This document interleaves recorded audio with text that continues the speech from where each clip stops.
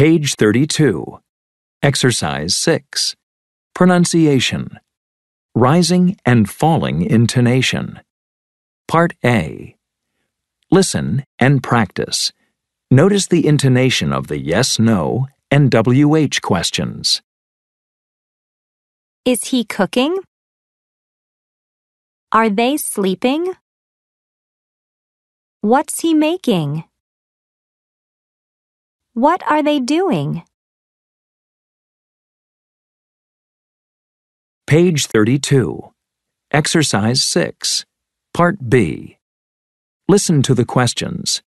Draw a rising arrow for rising intonation and a falling arrow for falling intonation. 1. Are you wearing a coat?